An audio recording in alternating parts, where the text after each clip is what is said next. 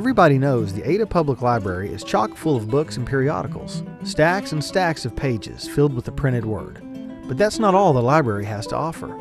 There's something completely different and more alive going on there as well, and it's something you don't want to miss.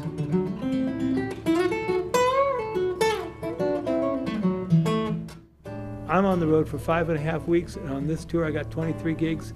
17 of them are libraries. That's the first thing I do, is call the libraries. It's just become this thing. First I start with the libraries, then I go on to other things. Other musicians say, well, we'll look for auditoriums. When we can't find auditoriums, we'll go to house concerts. When we can't find house concerts, we'll see if we can be the lowest rung at the county fair, and if we can't do that, maybe we'll. But most of them don't even know the library. They look at me and say, you're playing where? Library? How's that happen?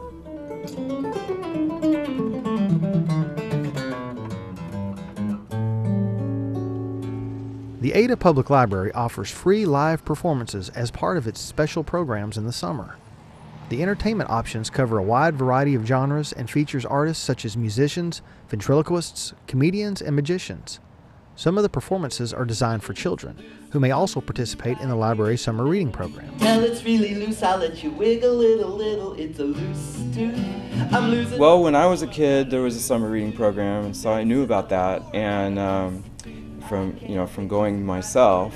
And when I started thinking, oh, this might be a career, I went to the librarian in Stillwater and volunteered to perform so that I could, see if I wanted to do that. And she let me perform, and it went really well, and so it kind of grew from there. That was just a good opportunity for me. I was in school, so the libraries do their things in the summer. I was free then.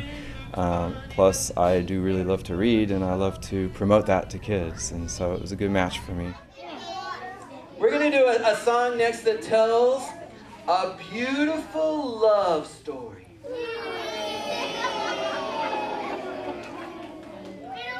I'm glad you're excited about that. Performances at the Ada Public Library are open to all ages, and some of the shows may appeal more directly to adults.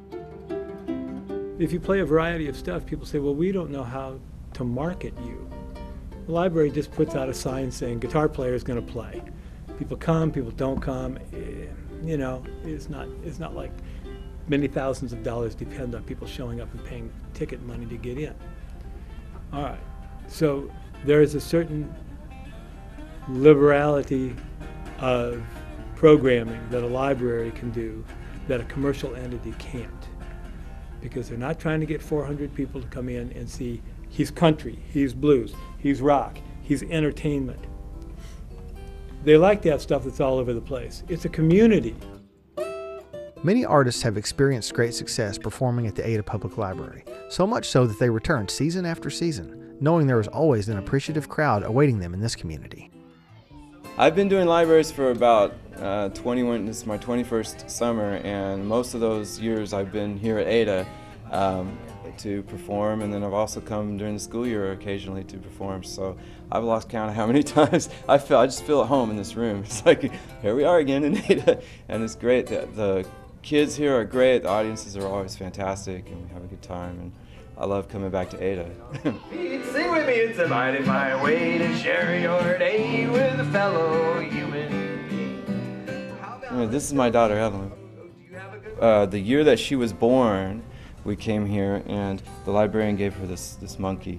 This is Purple Monkey, and so every time we come to Ada, she has to bring Purple Monkey. It's kind of a tradition for us. Evelyn, what do you think about your dad's job? I think it's really cool because, I will be walking around at school and some kindergartner will come up to me. She's like, I know your dad. He signed my CD or he signed my shirt. And it's just cool. Beam drops straight down around. She loves to hang out at libraries. She's done it all her life. So during my show, she'll often go and find a book, and that's maybe one that she can't find at home, and sit down and read it. A library is an important public service that cities can offer their residents, but they can also offer programs that can be fun and inspiring. These programs can also lead to further library exploration. There's a lot of different kinds of people in this community. There's all colors, there's all monetary classes, There's all education levels. There's different reasons people come. There might be some people that never come in the library. They just know that there's some free music and it's air conditioned. And so they'll be in here. It brings people together. It gives kids something fun to do. It promotes reading and literacy, and it's so important to get kids on board with that when they're young. It brings culture into the community. You have storytellers, you have musicians, you have all kinds of different acts that come through, and I could prattle on and on because it seems really important to me, of course, because this is my job, but there are libraries everywhere you go. Most of them do not have the funding to put on concert kind of stuff. But the ones that do seem to feel that it brings in a few people that might not come to a library otherwise, so it's going to get bodies in the door. I'm all in favor of getting people in the libraries.